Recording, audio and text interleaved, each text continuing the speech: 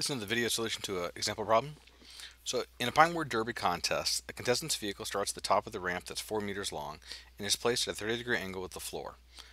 If an entry, that is the car, has a mass of 0.140 kilograms, then what's the car's potential energy compared to the floor's height?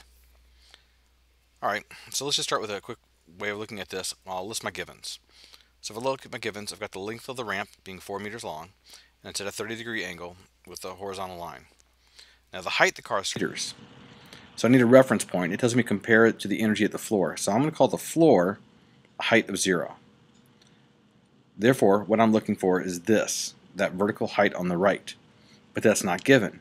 But I can find it because the length of the ramp is a hypotenuse and the height that I'm after is the opposite side. So that's going to be the sine function. So to find the height of the opposite side, it ends up being 4 meters sine 30 degrees. And sine 30 is just a half. So 4 meters times a half is 2 meters.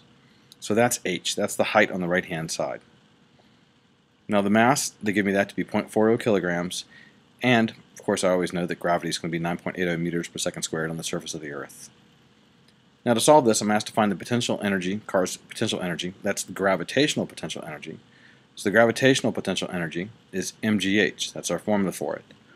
And our gravitational potential energy is just 0.140 kilograms times 9.8 meters per second squared times 2 meters. So when I do the math, I get 7.8 joules. So compared to the bottom, the car has 7.8 joules when it's ready to start.